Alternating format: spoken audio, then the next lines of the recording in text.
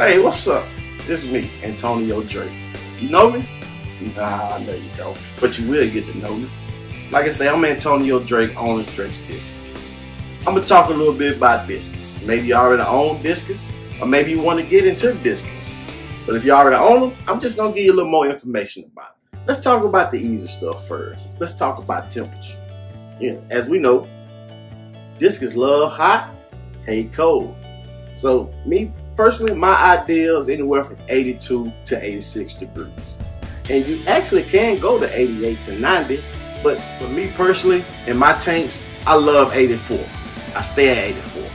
That's perfect. That's all you got to do at 84 degrees, you should have no problem. Another advice, depending on the size tank you got, you might want to have 2 heaters because you don't want to put strain on 1 heater. So you always have 2 heaters. Okay, let's talk about food. You already own discus, you should already know discus are pretty picky. But me, as a seasoned discus hobbyist, I'm gonna give you a few points. So let's start off with their favorite, beef heart. Yeah, if you don't own discus, you're probably looking at me like, are you serious? Yes, I'm serious. I think this is the #1 go-to food for discus. They love it. Beef heart. Did I say I own Drake's Discus? Yes, I do. And I happen to make my own discus blade from Drake's Discus. So, you got different companies out there that makes beef heart, but it's just normal beef heart. But, hey, like I say, Drake's Discus, we make a beef heart blend. Alright, second, Viber bites. Discus love these also. To me personally, I think it's the color and I think the way it looks. It looks like a bloodworm. So I think that's what attracts what they like. Let's see. Brine shrimp. Frozen, freeze dried. Me personally, I do freeze dried because it's easy. It sticks to the wall of the tank and they just come and gobble it up. Alright. One more. Well, I can't say one more because you got flakes, different type of flakes, different type of pellets. But I don't do flakes, I don't do pellets. So, bloodworms, they love it too. But stay away from feeding your discus bloodworms daily. No nutrition value at all. I treat bloodworms as a treat. I give it once, twice a week maybe. Like I say, stay away from feeding your discus bloodworms daily. Because they also come with parasites. So my advice to you, if you do choose to feed your discus bloodworms, try to find a company that have clean and parasite-free bloodworms. Okay, that was the foods. Now you might ask me about feeding. How do I feed? How much do I feed? And when I feed? Alright, me, once again, like I say, I'm a seasoned discus hobbyist. That's me. Antonio Drake, owner of Drake's Discus. Wanna order you some beef heart? Give me a call. Like that plug, huh? I know you do. Alright, back to the feed. What I do is, anywhere from 2 inches to 4 inches, I do 4 to 5 times a day. Anything from 4.5 inches on up, I do twice a day. You might ask, so you feed your discus 4 to 5 times a day? How do you do it? I'm gonna tell you how I do it. In the morning, I feed them Drake's Discus. Once again, you wanna order? Give me a call. You like that plug again? Yeah, I know you do. So, in the morning, I do beef heart. Lunch, I usually do vibrant bites, some type of pellet, something like that.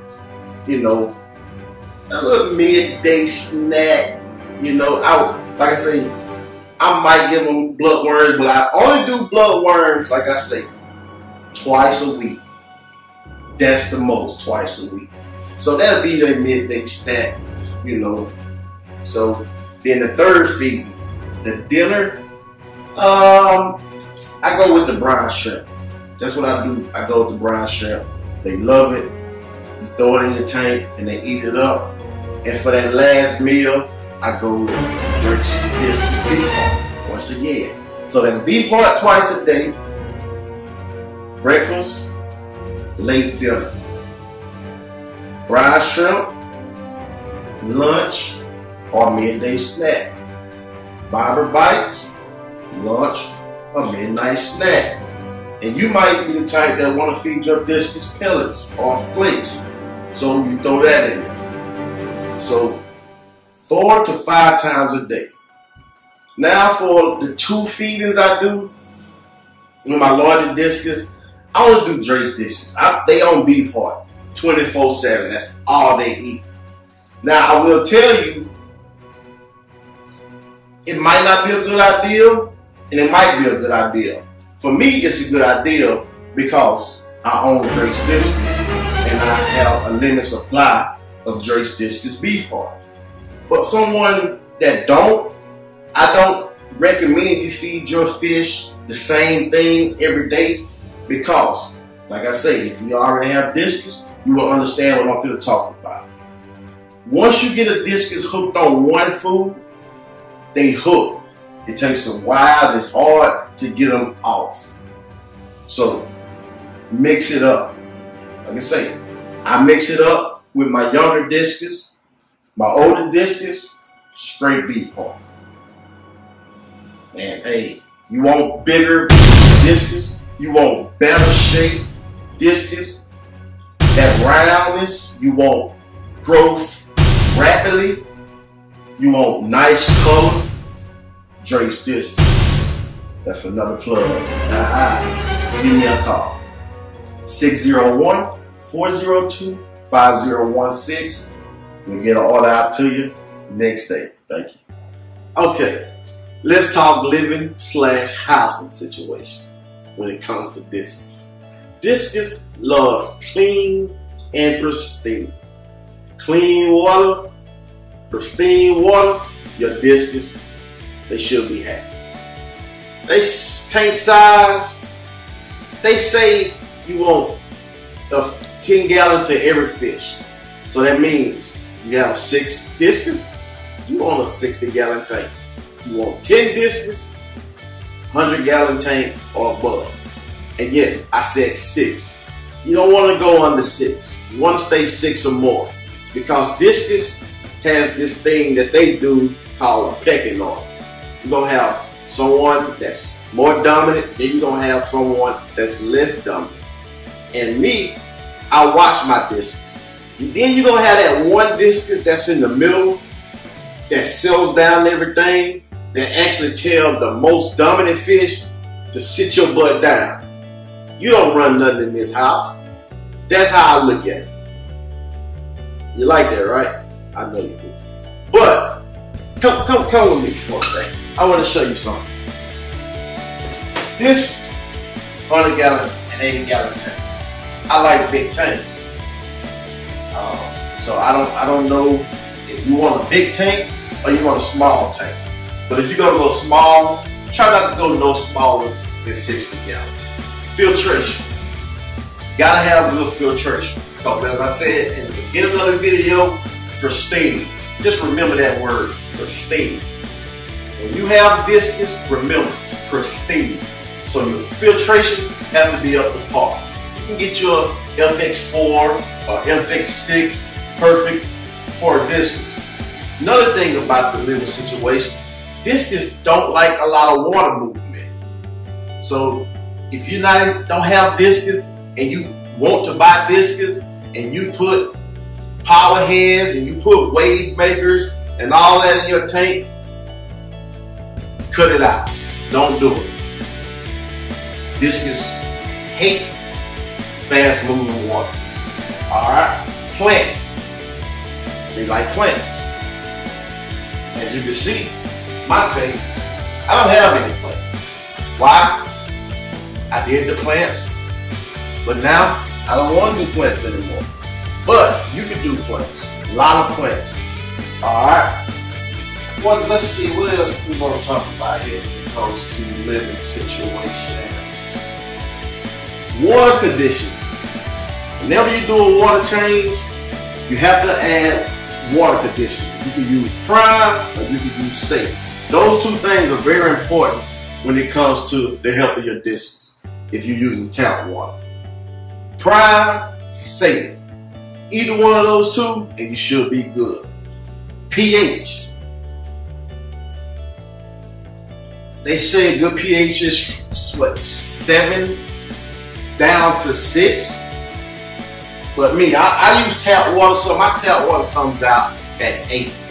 But that's fine. Discus can adapt. Substrate or not substrate. It's up to you. I will tell you, when you have substrate, just say if you have rocks as your substrate, bad idea. Don't do rocks. Because rocks, you have the food, the old food that gets inside in the rocks, and it likes to hide under there, and it comes out like a thief in the night, a thief in the night. And it causes ammonia spikes. It's the bacteria. Just don't do rocks. If you want to do a good substrate, just try sand.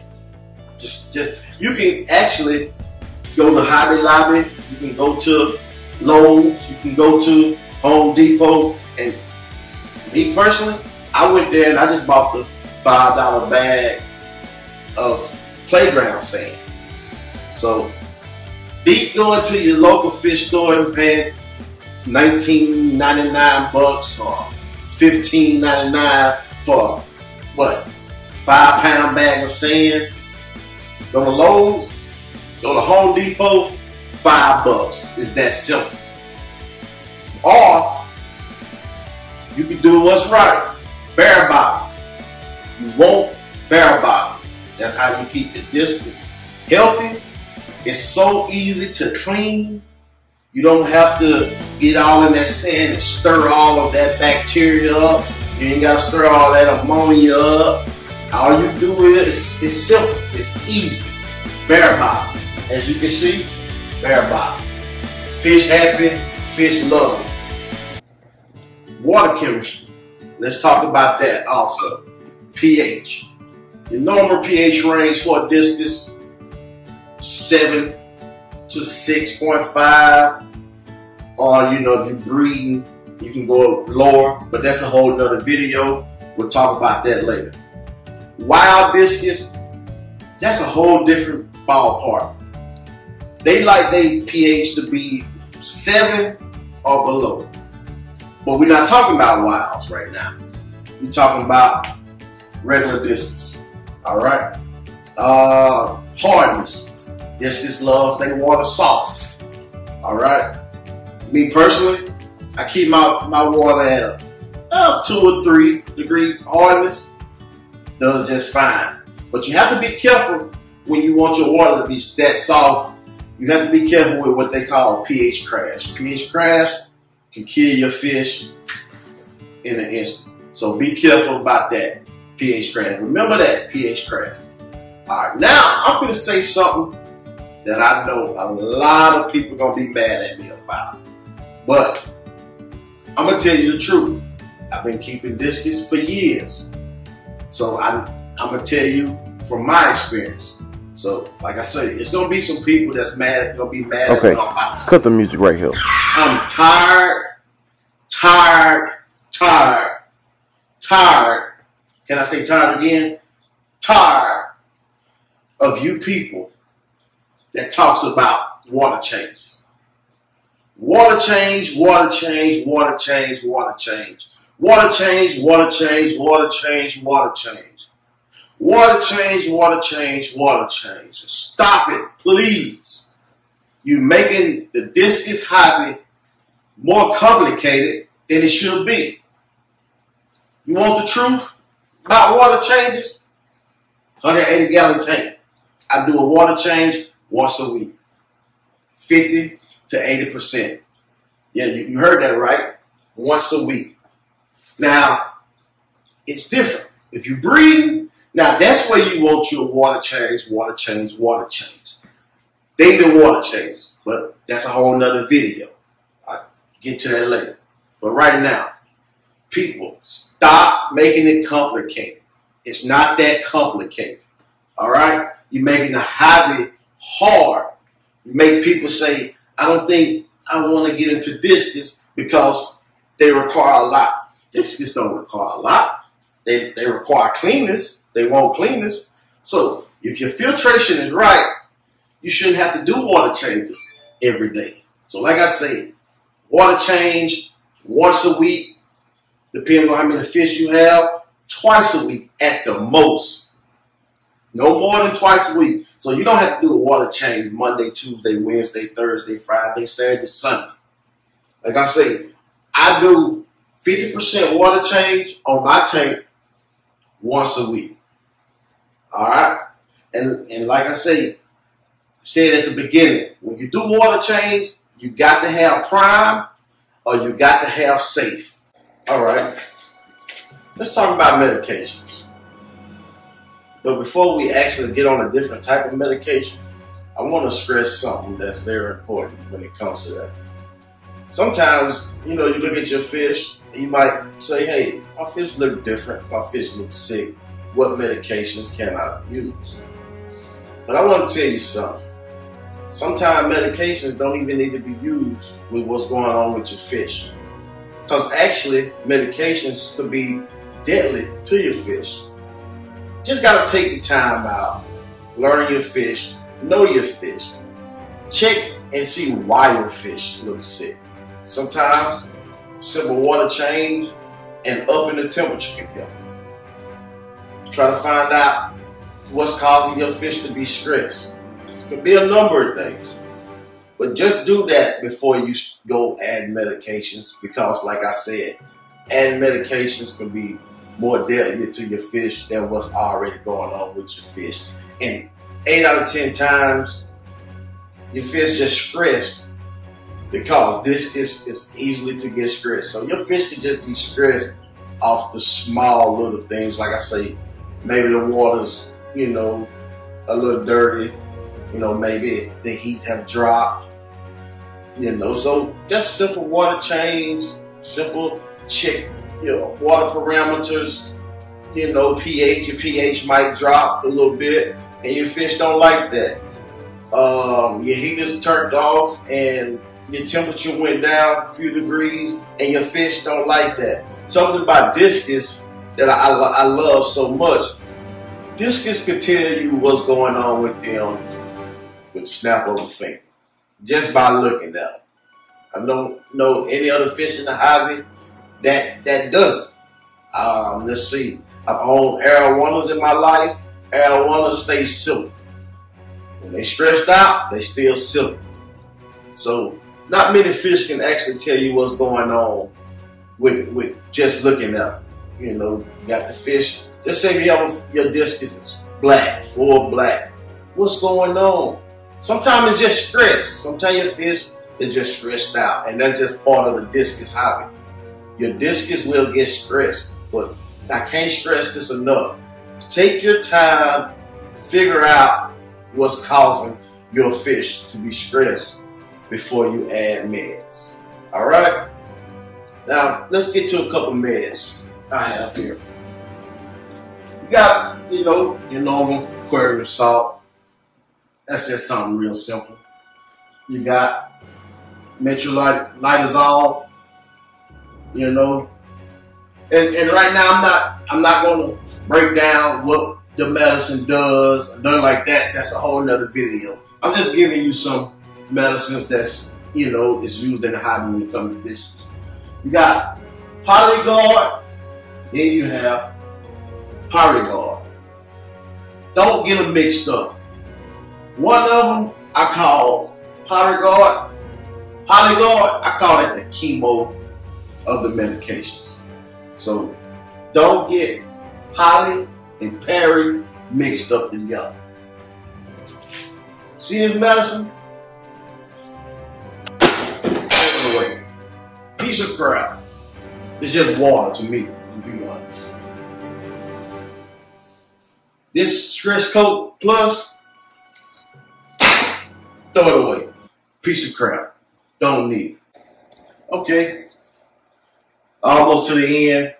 I do want to tell you guys about a couple of diseases that's known in the discus hobby, so you'll be aware. First, fin rot.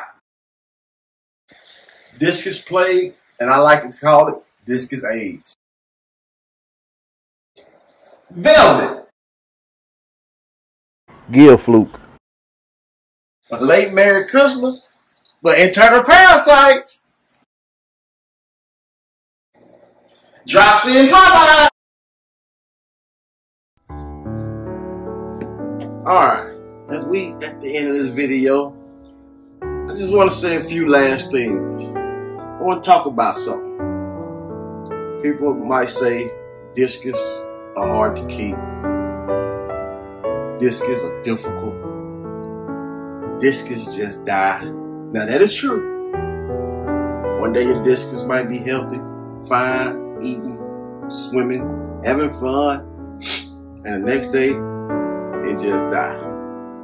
That's kind of something that goes unanswered, and people in the discus hobby understand what I'm talking about. But discus is not hard to keep, people. It's just people that misled makes it harder than it actually is. Keeping discus is sort of like keeping any other fish. It just takes time and it takes work, and you can't be lazy. When it comes to discus, you can't be lazy. So, I love my discus. Come take a trip with me. I love my discus. I do everything for my discus. I know my discus. I can look at my discus and I can tell when something's wrong. You know why though? Because I took the time and I learned my discus. I took the time and I learned the hobby. So it's easy. Like I say, just like any other fish, it's easy. I don't know if a lot of you know about this book. One of the best information you need. I want to read something right quick. It says, why is discus regarded as a problem fish? Why do so many believe that it's something only specialists can keep? Why does discus have the reputation of being prone to disease? These are similar questions are easily answered. The discus is a problem fish only because people say it is. So-called discus specialists have built up the myth of breeding difficult and problems keeping. Discus fall ill only if they're kept wrongly. Once again, discus fall ill only when they're kept wrongly. The discus is tougher and may long live the most ordinary fish. So once again, this is not a hard hobby. This is not a hard fish. Your fish gets ill because it's kept wrong. Your fish get ill because you ain't take the time to check the fish. You didn't take the time to check your water. You ain't take the time to do water changes. You ain't check the time to feed your fish correctly. That's called being lazy. So as long as you're not lazy in this hobby, as the book says, discus can live long than any other pet. So, before I let you guys go, this is Antonio Drake on the Drake's Discus. Two things I want to say. To all my discus people, I love it for you to stick around. Get it? Around. And one more thing. To all you discus haters, don't diss me. Or don't diss us. Get it? Diss us. That's to you, discus. Alright? Drake's Discus, and I'm out.